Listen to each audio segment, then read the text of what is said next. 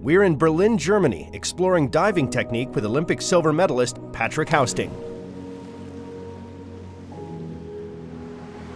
When you don't feel gravity, it's really special.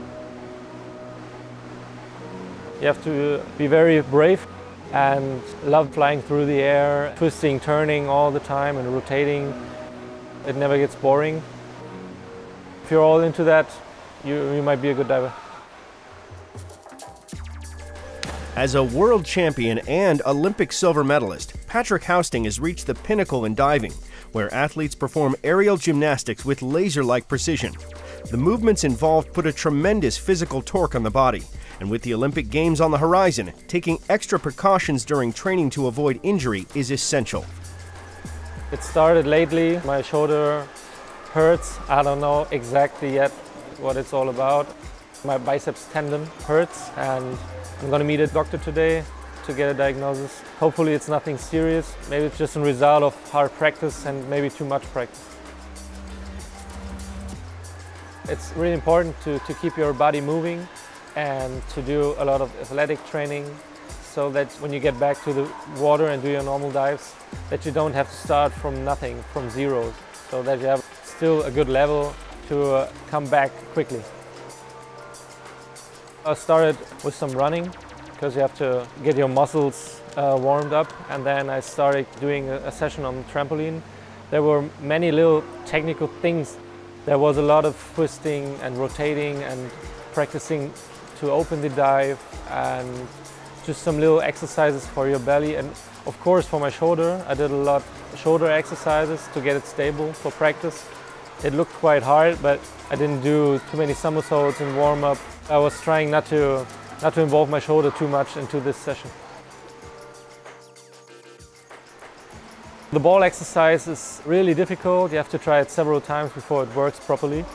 You mostly use your complete legs and your core, and you have to tighten so many little muscles, not just the one you're using when you're doing normal lifting, because your ground is not stable, and so you have to balance all the time and tighten and untighten your muscles. So it's different and it's really exhausting.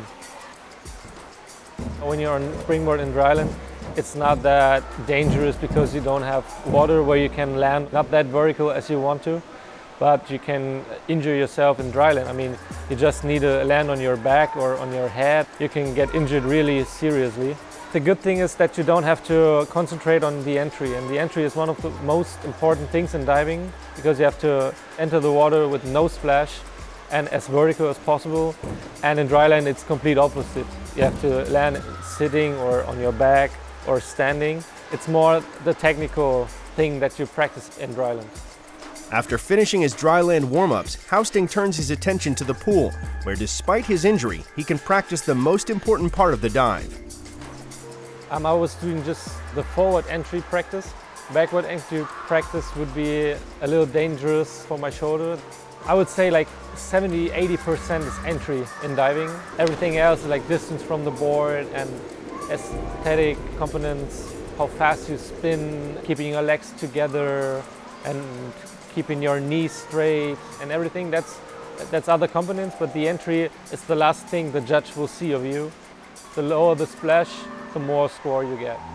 In competition, divers perform in front of a panel of judges who award scores based on level of difficulty, technique, execution, and crucially, water entry.